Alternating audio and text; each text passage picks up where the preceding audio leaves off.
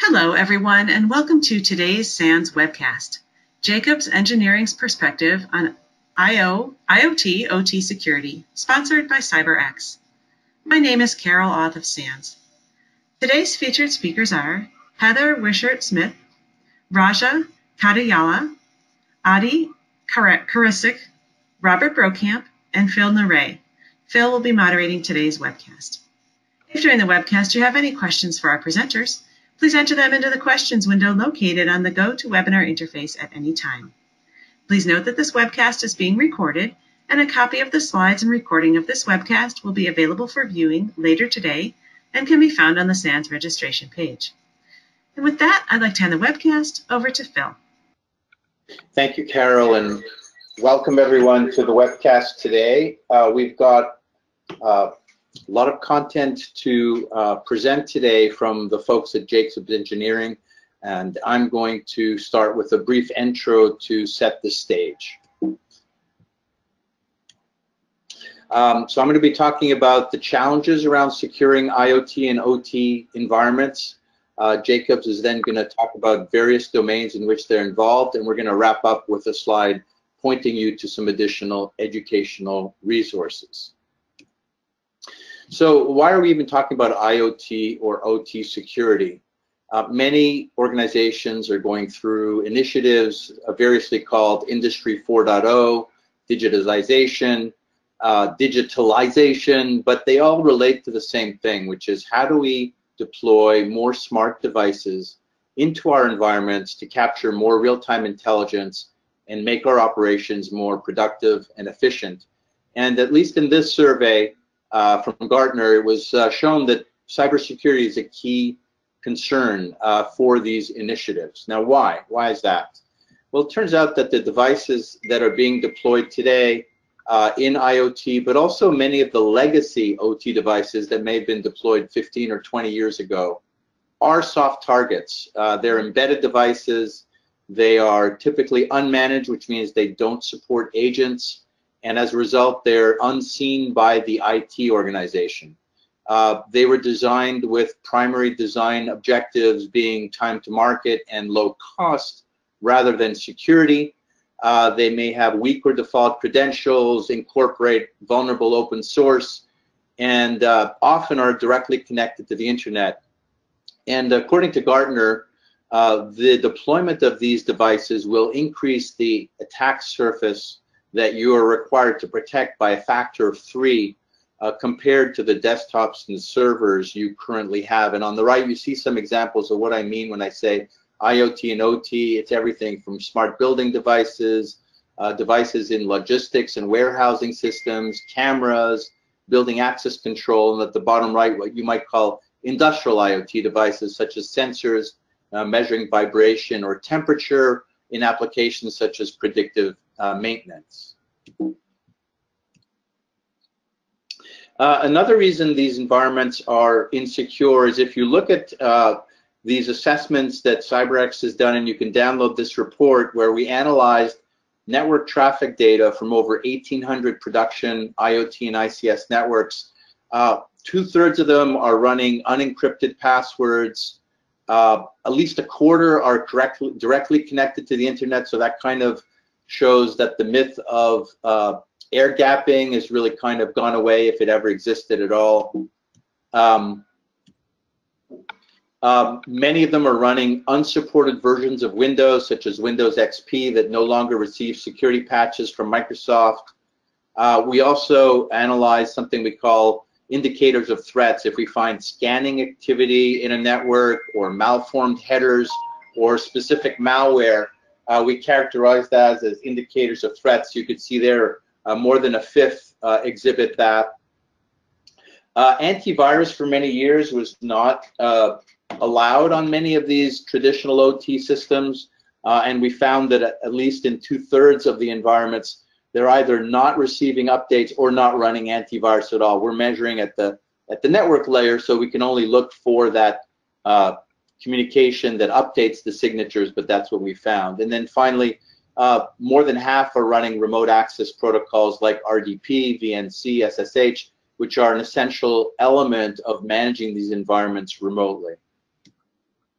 And that translates into business risk. I'm going to give you 4 specific examples of real-world attacks. In the first one, we're talking about ransomware. We just saw earlier this week that Honda's factories were shut down due to a ransomware attack. It was a targeted attack, it appears, that came in through RDP and used a specific form of malware called Snake that specifically targets ICS processes and shuts them down. But we also saw a port earlier this year reported by the DHS in the US as having been shut down. And of course, there have been many other examples, such as the Norsk Hydro example last year that caused $70 million in losses. The Triton attack on a petrochemical facility really woke people up to how these sophisticated attacks can affect safety. This was an attack called Triton that specifically went after the safety controllers in a petrochemical plant, and the malware had been specifically designed to communicate with a certain type of safety controller, Schneider Electric Triconics, install a backdoor in the controller and shut down the safety controller with the goal of causing safety incidents leading to loss of human life and damage to the facility. The next 2 examples are more what I would call IoT related attacks. This is a campaign discovered by Cisco called VPN Filter. It went after vulnerabilities in a wide range of VPN routers. And of course, VPN routers are an ideal target for adversaries because they're connected to the internet on one side and to your corporate network on the other. And in this case, the malware was able to perform man-in-the-middle attacks, sniff the packets, and even inject its own traffic to compromise endpoints on the network.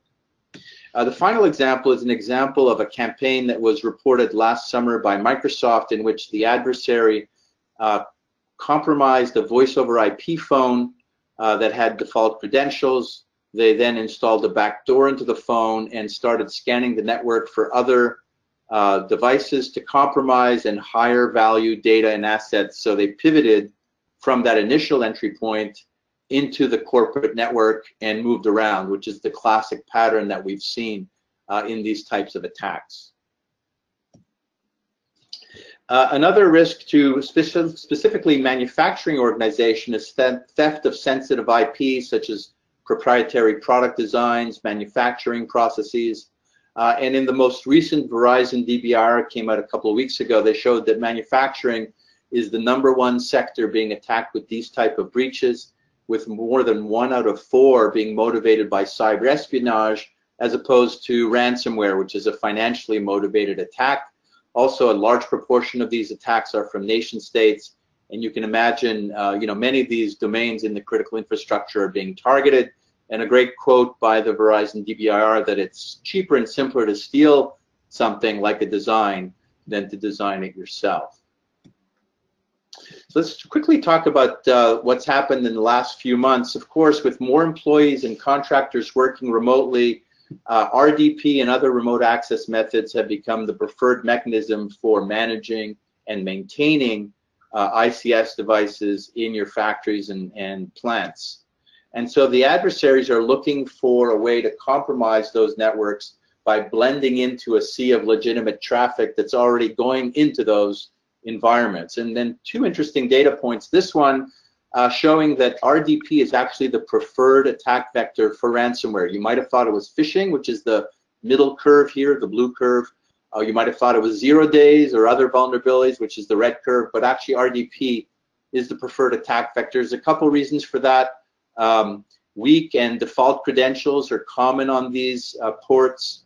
You can buy RDP credentials on the dark web for anywhere from $5 to $100.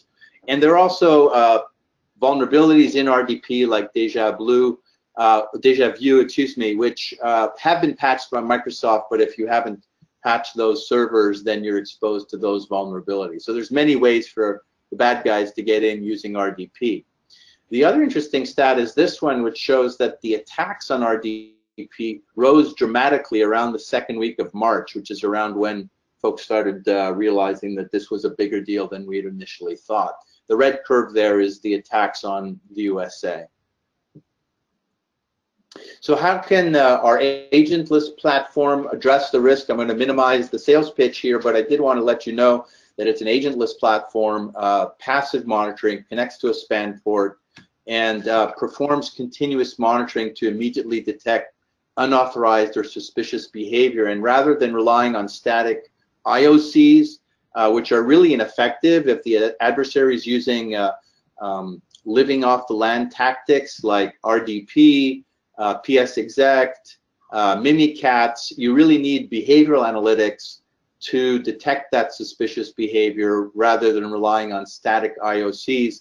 And our platform is enabled by IoT and OT aware specific behavioral analytics, so algorithms specifically tuned to the deterministic behavior that we find in these environments compared to the non-deterministic behavior you typically find in an IT environment. And it's also being continuously updated from our in-house threat intelligence team called Section 52 that's constantly monitoring IoT and OT specific campaigns, adversaries, and malware. In terms of the other use cases, asset discovery is number one, typically used to easily implement zero trust. If you don't know what you have and what devices are communicating with each other, then it's really hard to implement the right zero trust policies. Risk and vulnerability management, so you can prioritize how to address the risks you have to your crown jewel assets. Since you can't fix everything, you need to know what vulnerabilities you have and what are the top attack vectors that would cause a material impact on your firm. We talked about the threat monitoring and incident response so that you could quickly know if you have an attack, because you won't be able to prevent all compromises. The trick is, how do you detect it before they can cause any significant damage? How do you identify operational issues from this continuous monitoring? And finally, how do you unify the information collected from our platform with the existing IT security tools you have in your stack? QRadar, Splunk, ArcSight. You've built security operations centers, you've trained your teams, and there's no reason to build a separate SOC to address OT security. And so that's why we've spent a lot of time and energy early on focusing on native integrations, API level, bidirectional integrations with many of the products you already have in your IT security stack. And now I'd like to hand it off to the folks at Jacobs, and in particular Heather, who's going to talk about what Jacobs is doing in this domain.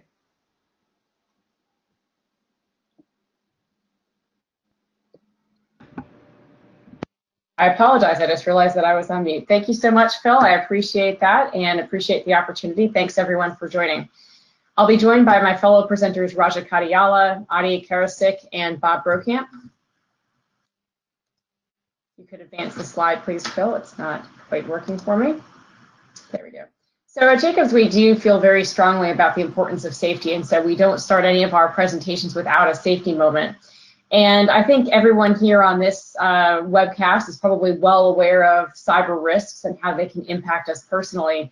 But I ask that you just briefly peruse this list here, because there are different people in our lives who would also benefit from this sort of awareness. So whether that's your children, when you think of them when it comes to managing social media, but also elderly parents and acquaintances and family members. Things like making sure that you help them to understand the risk of opening up and deleting suspicious emails and that sort of thing.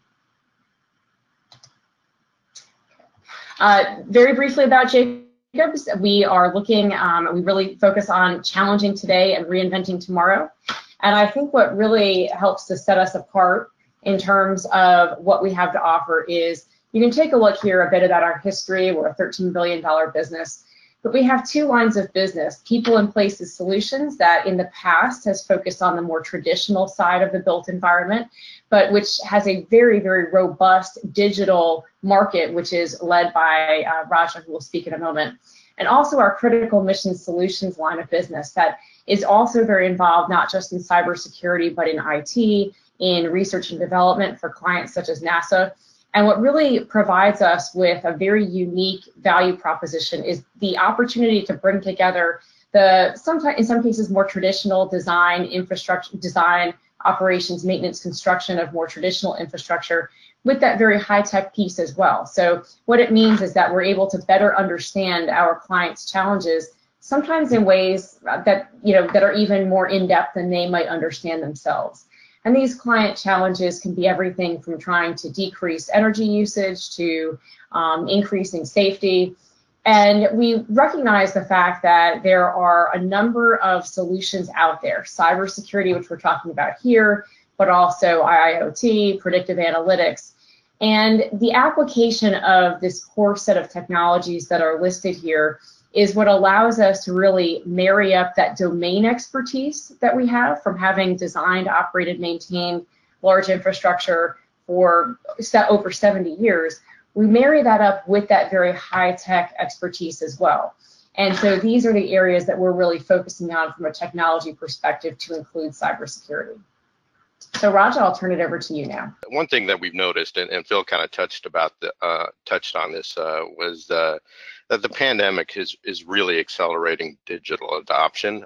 We're all seeing that. Certainly, what we're doing here in this conference, the fact that we now have to work remotely and in a more disconnected fashion.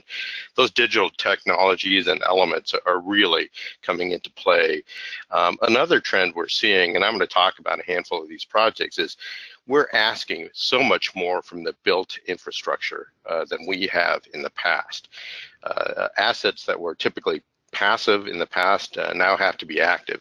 We're asking these infrastructure elements to have more performance, to have more efficiency, and also operate at a lower cost. And the only way to really do this is to increase the digital footprint within the built infrastructure.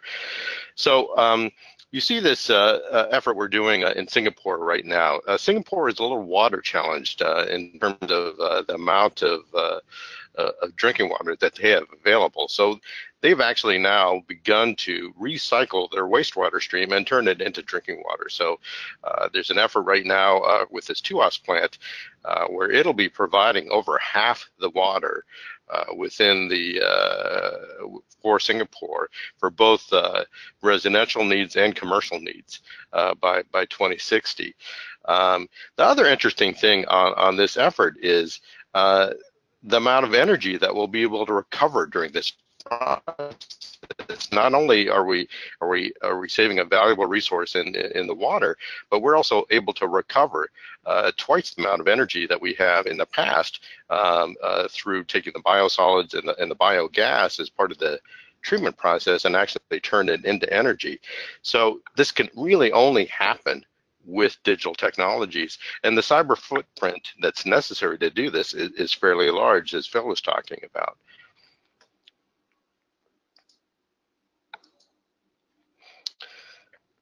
I'm having a little trouble advancing. There you go. Thank you. We're all familiar with the importance of the Panama Canal and the fact that it connects 160 different countries through this critical infrastructure. We've completed the expansion of the Panama Canal, and one of the unique elements of that effort was the fact that the 60 locks that have been put in place actually recycle 60% of the water used. So we're being really efficient in terms of how we operate this facility. The expansion allows much larger cargo to go through and cruise ships to go through. And again, that digital element of being able to automatically control that, recycle as much of that valuable resource going forward is another critical element. Next slide.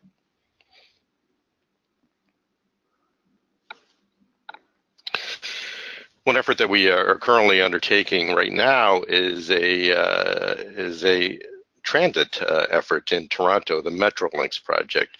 For those not familiar with Toronto, it actually has the third highest utilization of a transit system within North America. The amount of interconnectivity, the amount of signaling communication that goes on within this system, both from a station to station and also a rolling stock or actual trains itself, is incredibly huge. again, that digital footprint is so important in making sure that we have the proper cyber stance for all that operational technology, and IoT is very important. Next slide.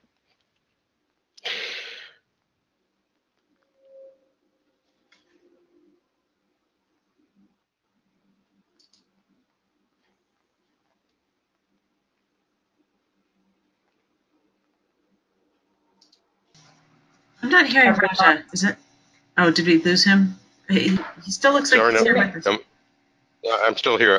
Next slide. Raja, we have the semicircles with the yes and no, digital transformation goals and challenges. Sorry, I guess that part's not showing up on my side. I apologize. So we have surveyed a number of our clients and asked them with regards to digital transformation, what are your goals and challenges?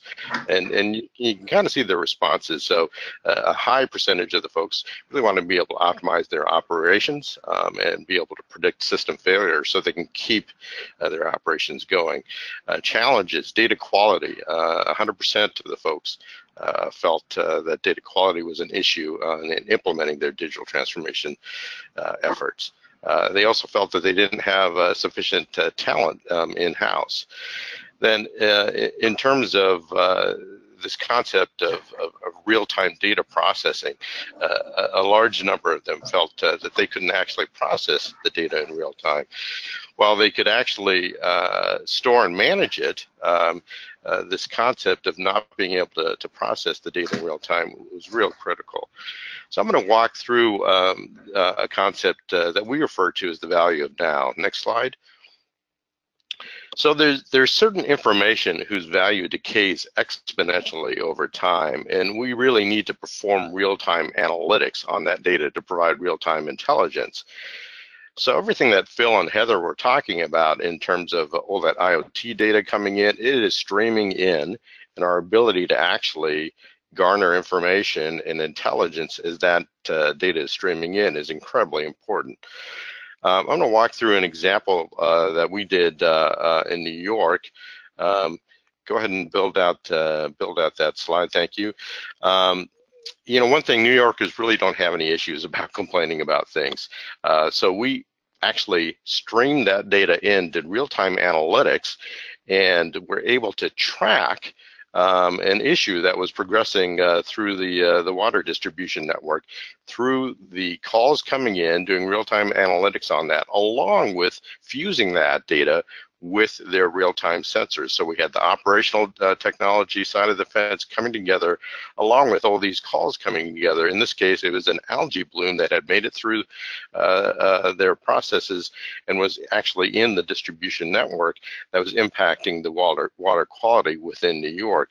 So you can actually see this animation, which was over about a week and a half's time, where the operational staff could actually see where that algae bloom was, by utilizing that the customer calls coming in along with their sensor data, so they can actually go out and flush it in real time. So that concept of the value of now, being able to actually process that information and respond to it as it was happening. Next slide. So one thing that we're doing is utilizing digital twins to actually allow ourselves to provide the proper cyber stance right from the start. So we're actually able to go ahead and do the cyber design in the digital realm prior to that facility actually coming online. So we're able to program all the SCADA systems, all the PLCs, industrial systems, take a look at the network traffic that's coming through while the facility is actually being built. And by the time that we've already gone ahead and validated everything, we're ready to simply click a deploy button and have everything that we learned in the digital realm apply to that real world facility. And that really is allowing us to have that proper cyber stance from an OT perspective, from an IoT perspective, right from the get-go. Now I'm going to hand it over to Adi and Bob, and they're going to really talk about some of the technical elements that we utilize with regards to our design and implementation of these systems. Thank you, Roger. So, Jacob is a big organization, and we have the unique opportunity to capture multiple markets and multiple type of customers. And the graphics on this particular slide illustrates the two different offerings that we do. The right in blue representing all the conventional IT cybersecurity and cybersecurity related services that Jacobs performs, and the graph on the left it presents the stuff that we do on the operational technology or industrial control system side.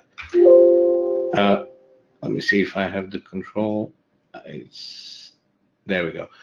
In terms of the operational technology services and how we are structured, these are some of the services, and I'm not going to go through the bullets. It would be counterproductive. However, what I would like to draw everybody's attention, because Jacobs services so many different clients and provides so many wide selection of services and offerings. The area in which we provide operational technology to include security services for operational technology systems and IoT devices is in water sector, transportation, environmental, advanced facilities, built environment, power, and mining. Because the variety of clients that we support is so large, we have to have different solutions, technologies, and techniques how to approach and deal with those. And I will talk about some of those during these slides, and then Bob will focus on the advanced facilities, primarily on the life sciences portion. Next slide, please.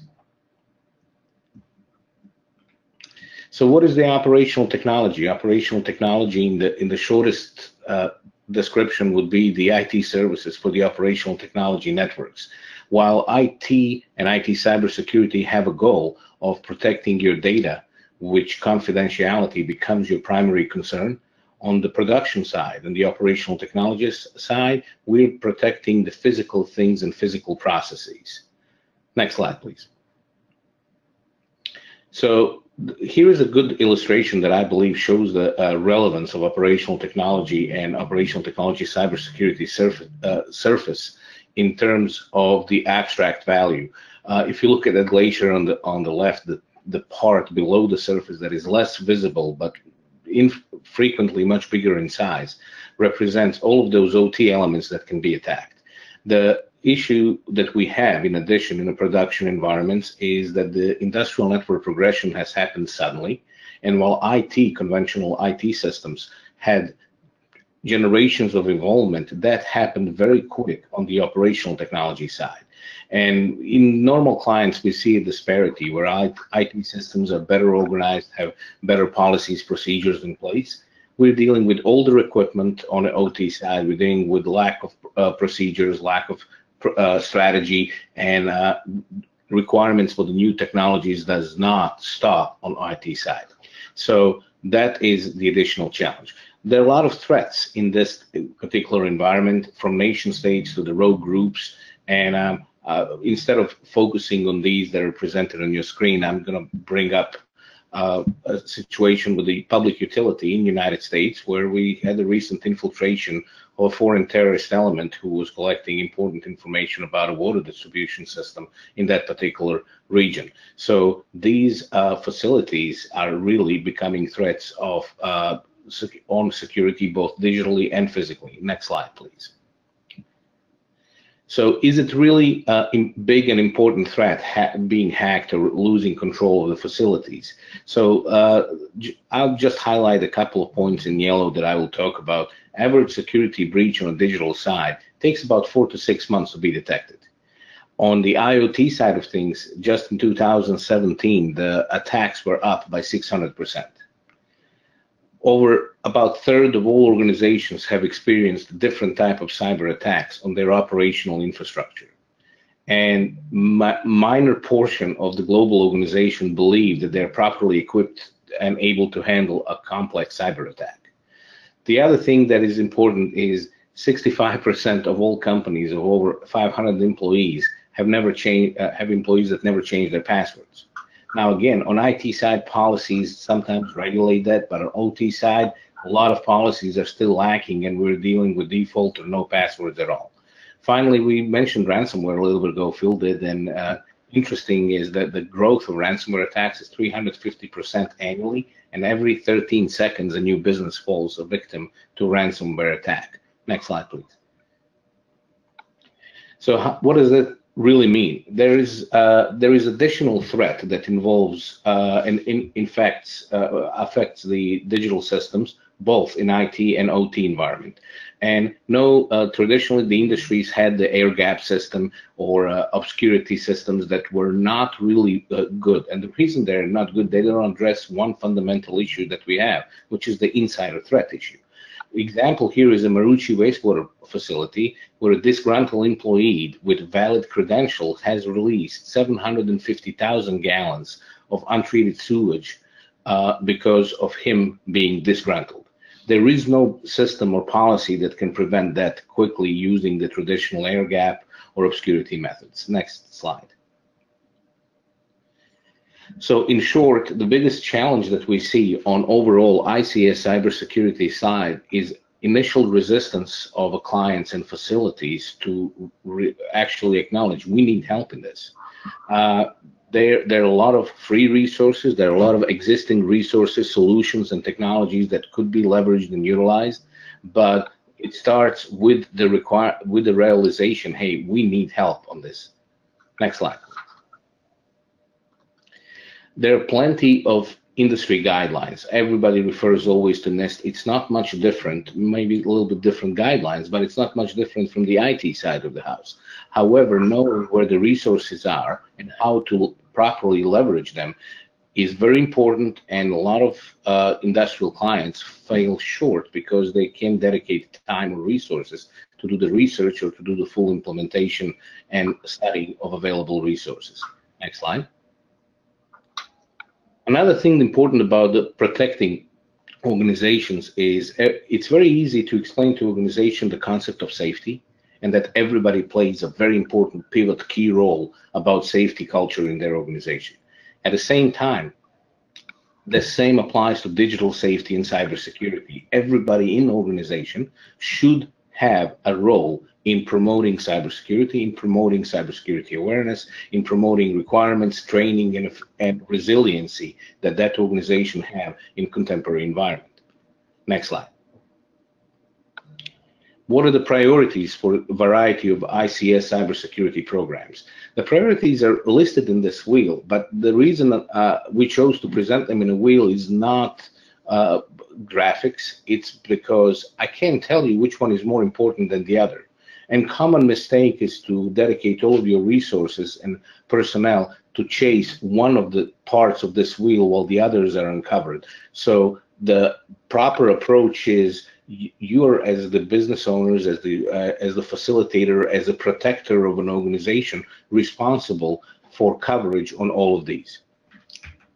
Next slide. So a lot of times they talk about ICS, they talk about the cybersecurity, and they say, hey, it's new, but we use very old concept to defend facilities. It's the same concept that's used on informational technology side of the house, and that's defense in depth.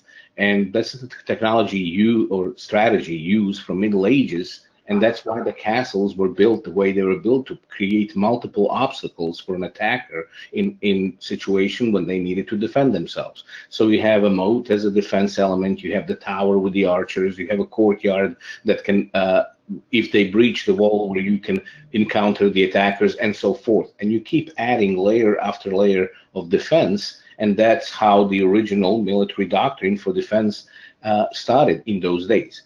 Now let's compare that for a second with what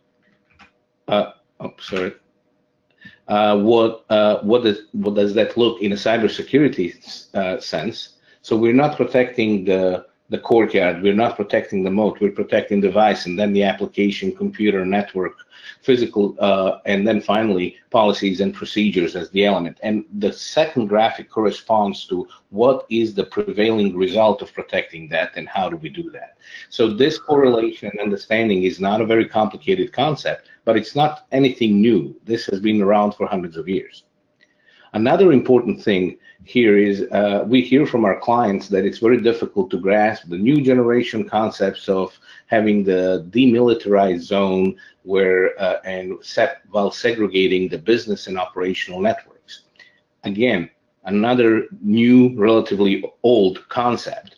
This concept actually is rooted from the buildup of the ancient city of Babylon. Ancient city of Babylon had two sets of walls, and they would allow traders to come in, and all the interaction with the outside trade organizations would happen between the two walls, but they would actually not let the foreigners inside the city. This is the same principle we're using in contemporary industrial control systems. So is it enough if we just say we're following all these principles? It's really not, because there are organizations that have a relatively robust and solid programs and systems in place. However, due to the simple negligence, like a contractor on site plugging their computer into their network to show them a new PowerPoint, and carrying a malware on a computer can create an environment where the facility can be out of commission for minutes, days, hours, depending on a situation. This is the example from Davis Best nuclear power plant. So how do we do this? What we recommend typically is a 5-step process. First, to build a proactive security model, and then adopt all standardized countermeasures for industrial control systems for our clients, keeping abreast of all the security standards that are applicable to that type of environment, and use the all available industrial tools and services. And finally, to never stop, but continue building a robust industrial control system cybersecurity program. This is a marathon, this is not a sprint, and it's a never-ending process that keeps going on. Another thing that we noticed is there are a lot of clients who purchase a variety of solutions, and those are all semi-solutions that maybe integrated together or not. But with a variety of contractors integrating different type of solutions, that creates a whole new layer of vulnerabilities where those products do or do not work well together. So suggestion is have a centralized integrated solution, a centralized integrator who can, instead of providing you just one slice of a service, build the whole overall encompassing solution, because that's the only way one can keep a situation in check. We mentioned a little bit ago the current environment in which we live in, and we live and operate virtually. And in that situation, typically in industrial environments, you will not see a whole lot of policies for remote access, because traditionally it's not a part of that environment. However, now we're getting into a new set of problems with non-availability of personnel, which can cause a requirement to have remote access management. So I'm not advocating pro or against it. I'm just saying that now we have a problem that we need to solve, where we are forced to provide external access to people. Also, every organization should have a proper disaster recovery program. These plans are not very complicated to create, and it alludes to another layer of policies, plans, and procedures that is typically lacking on the operational technology side. So how do we do this as Jacobs? So Jacobs uses several laboratories in which technology laboratories in which we deploy our partner technologies, and based on those partner technologies, we allow our clients to come in and build the custom solutions for them. Not only that we leverage the technologies in our labs, we also market and work and do the research. You know, with CyberX, we have done a lot of work together, both for our external clients and internally for internal Jacobs clients. We just published a new paper on security of water systems with Cisco. So I will talk a few minutes later about some of the projects that we did together with other companies. So we do have ability to leverage the best of the best and give customer the final choice and say, hey, this is what we can offer, and we can pick and choose, and we will create the best solution suitable for that particular client. In short, this is the process that we operate on. We assess the situation first, then we move into securing the facility, then we create a design that has to include policies, plans, procedures, and has to be relevant to that particular geographic area incident command doctrine based on our lessons from COVID-19. We build a solution. We improve the existing technology and modify the policy plans and procedures to reflect the new reality. And then it's all about optimizing and creating resiliency and efficiency.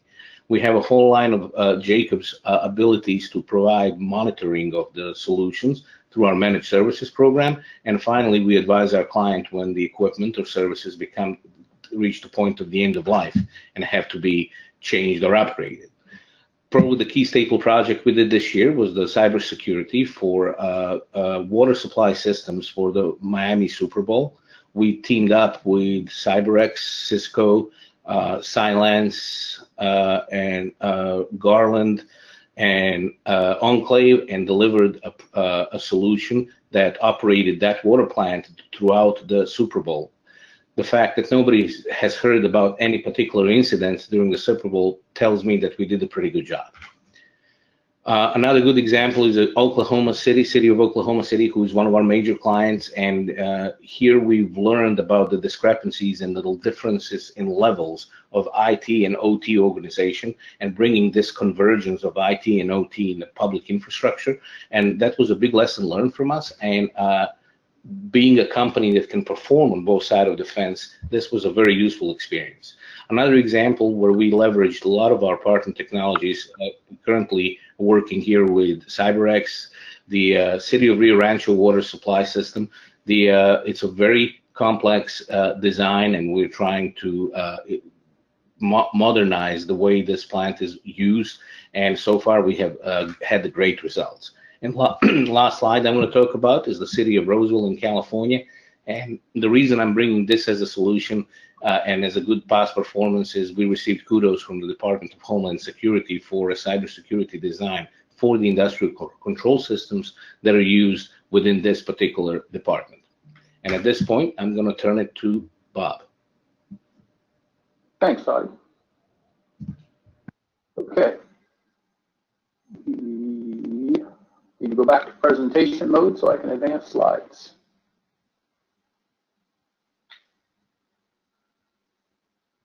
Awesome.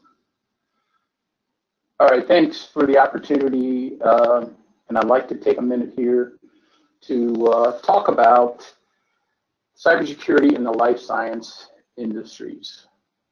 I think my presentation is going to touch on and recap a lot of the concepts that we've talked through from a Jacobs perspective, the digital platforms and cybersecurity. Certainly one of the things that I've taken away from the life science industries, I'm going to talk about parallels to the concepts of computer system validation. Show my age, this concept became to the market in the late 80s, actually, where the FDA introduced the requirement for validation of computer systems. Those are all based on IEEE software engineering standards, clearly IT standards, and now we were trying to apply them at an OT level to control systems in the manufacture of pharmaceuticals. Living through that, I can tell you what was premier in the delivery of those concepts was the domain knowledge of the control systems folks that I worked with side by side with the validation folks and folks who knew that IT. So it's bringing together those solutions, merging the technology with the domain experience. And it's true today as we look at some of these characteristics of the life sciences industries and cybersecurity. The regulations certainly drive a highly regulated industry, has expanded the target surface that we talked about. And the hackers and threat actors recognize the highly valuable IP data there that's present when we're talking about manufacturing operations data or electronic batch records, manufacturing records. One other point I'll make is that as we already made the point in the nuclear industry, the slow movement to upgrade the systems due to the validation and the extra cost in validating those systems kind of makes them slow to update. Next slide, please. Realize I don't have that control. So, life sciences, industry, regulations, and cybersecurity, I touched on this. There are no direct regulations for the manufacture of drug product. The FDA has posted regulations on medical devices, and there's been some cyber instances around medical devices. The premier regulations that guide the manufacturer I've listed here. The one I brought to your attention is the fourth bullet down, the good automated manufacturing practices. And as I mentioned, all of these above, all of these embody the risk-based quality systems approach, which is the same approach you see in NIST 82 and IEC 62443 standards that we apply in these industries. Next slide. So there you go. We talk about the level of regulation. This is kind of an eye chart, I understand, but I want to point out the fact that the life science industries for years have been driven to a high level of vertical integration through the supply chain. So connecting the unit operations, the packaging systems with the electronic batch records systems, with the historian, and so that there is that large attack system. There's the regulations also call for us to put its systems in place that protect the intellectual property as well as the actual audit trails of the manufacturer. So next slide. Taking a really closer look at these elements from cybersecurity alongside of the computer system validation, we can see across the defense in depth model that Adi shared with us, the need for physical security. Both are present in each of these regulations and standards that we apply, locking up your devices, locking up your computer rooms, your server rooms, protecting ports, etc. Of note is authentication and authorization. So if you look at the IEC 62443-3 model, that represents multiple security layers that can be placed across systems, specifically in authentication and identification. Level 4 is the level that we've put in place for years in manufacturing execution systems. And what I point to there is the fact that the need for multi-factor authentication across all users. That's a characteristic of manufacturing execution systems. Similarly, in use control, where at level 4 requires dual signatures or 2 people to sign off on critical operations parameters within systems.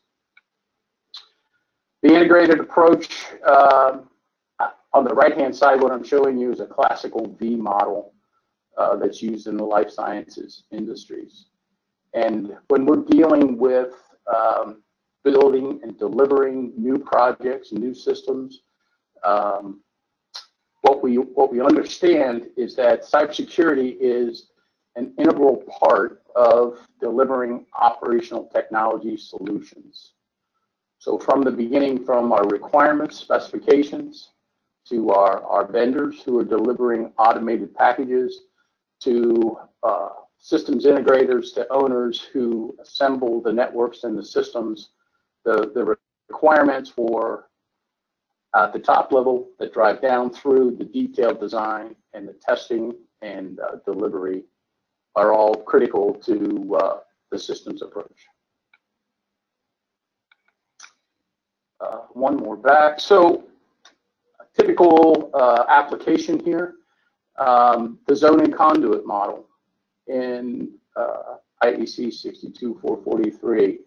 You can see, again, I apologize, the eye chart, but zoning off physical systems, physical security systems, laboratory systems, building management systems, our material handling systems, as well as our core production systems are all typical in a life science industry's approach. In the middle on the right-hand side of the screen, you can see the implementation of a DMZ zone and the application of the automation servers at level 3 and at level 3.5, implementation of your threat monitoring, as well as other information sharing systems connected to Zone 4 or the IT environment.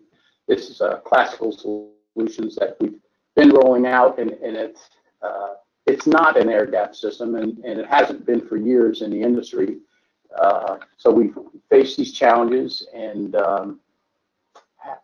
these have grown even more complex with the advent of new technology being applied. I guess that'd be the message. I'll leave it there, and we'll turn over to user questions.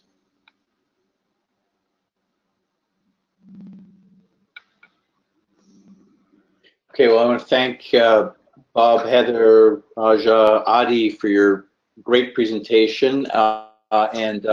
On this slide, I'll show you some additional resources that you can access on the CyberX website. In the resources page, you'll see that we've been running a series of roundtables with CISOs and other security experts from companies in various industries. Baker Hughes is in oil and gas. One Gas is an energy utility. Vector is an energy utility in New Zealand. Mundi Pharma, Donny Energy, Ports of Auckland in the transportation sector. And we've been asking them some interesting questions like, how do you bring IT and OT teams together to work better with each other and to overcome some of that traditional us versus them mentality that's been around for a while? And so those are all posted on our website along with the transcript. So if you don't feel like listening to the whole thing, the next time you're out walking your dog, you can actually read the transcripts. And there's some interesting insights there about the value of communication between IT and OT teams and around unifying around common objectives. Since everybody cares about safety, everybody cares about keeping your plants running. So there's some common objectives there that IT and OT teams can get together around. There's also some resources you can download on the MITRE Attack for ICS Matrix. It's a new framework that MITRE organization released a few months ago that looks at the intrusion kill chain along various dimensions. And if you're new to ICS security, there's two great chapters from Hacking ICS Exposed that explains something about how ICS is different than OT. I'm going to take a look at the questions here to see if there's any we haven't answered. If there's anything else, Heather or Adi or Raja or Robert, that you want to talk about while we're wrapping up the webinar, please speak up. Okay. I don't have anything to add other than thank you so much for the opportunity for us to present, and thanks to everyone who's attended.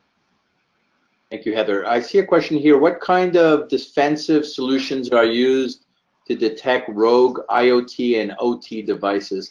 We find in our client base that is the very first thing that folks usually want to set up as an alert. Show me whenever a new or unauthorized device connects to my OT network, and that could be everything from a contractor plugging their laptop directly into the network. We saw a year ago, that Duke Energy received a massive fine from the NERC regulators, and one of the violations was that folks were plugging their laptops directly into the control network. Obviously, every organization has a policy that says that you shouldn't do that, but if you're not monitoring your network, it's really difficult to enforce that policy. And so we often get that question. It could be a contractor, it could be an employee, could be a malicious insider. You never really know, but you want to know when someone's plugging a new device into that network, and so you can quickly figure out should we block it, keep it off, use a NAC solution, or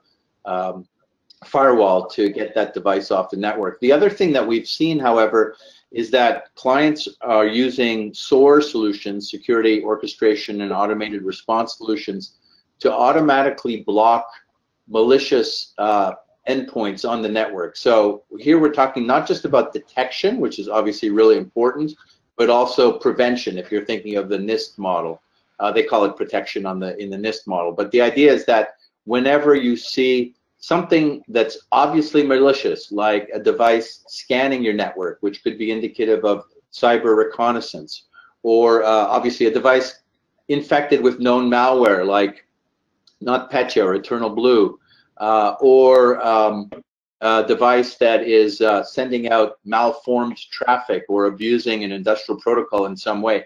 These are all examples of incidents that the CyberX platform will detect, and what our clients are doing is connecting those alerts directly through API level interfaces to their firewalls and other prevention solutions, so they can not only quickly detect that something is going on that shouldn't be, they can actually block it.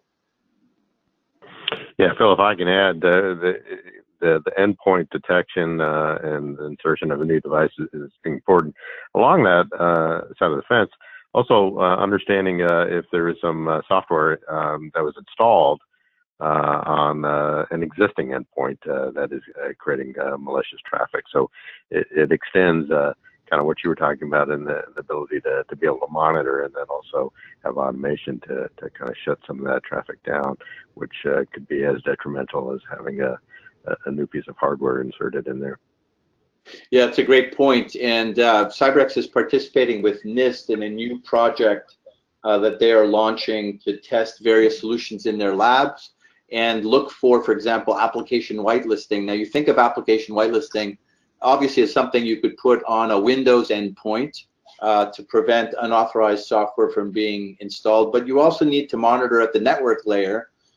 Certainly, you can't detect unauthorized applications running on embedded devices with agents, so you need a network layer solution. And that's why our solution can sometimes be thought of as a network detection and response solution, NDR, that's very complementary to endpoint detection and response solutions, EDR. Well, we've got to the top of the hour. I want to thank my co-panelists for their great presentations and comments, and hand it back to Carol. Thank you, and have a great day. All right, thank you so much, Phil, Audie, Robert, Raja, and Heather for your great presentation, and to CyberX for sponsoring this webcast, which helps bring this content to the SANS community. To our audience, we greatly appreciate you listening in. For a schedule of all upcoming and archived SANS webcasts, including this one, please visit sans.org/webcasts.